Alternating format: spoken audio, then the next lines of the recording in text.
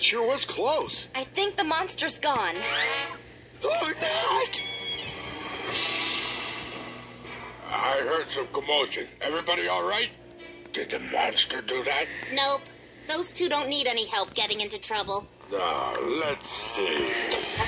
Oh, thanks, big guy. Like who knew I had a reset button? See, Dad? Titanic Twist destroyed your exhibit. That means he's probably coming after you next. Kids, I'm not gonna let a little giant monster scare me off. We just don't want to see you get hurt, Dad. I can take care of myself. Okay, gang, it's time to split up and look for clues. Again, only this time we're going undercover. Do I even want to know? Ooh, the female wrestler's dressing room. How great is this? I wish I had a camera. I wish I had a mask. Here you go. Wow, Mr. Bocephus sure has a big office. There's bound to be some clues in here somewhere. Speaking of found clues... The scientist! Good work, guys. Let's wake him up. No! Get me out of here!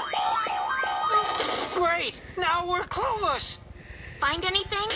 Nothing my size. Hey, what are you two doing in here? You aren't lady wrestlers. Sure we are. I'm Bookworm. And this is...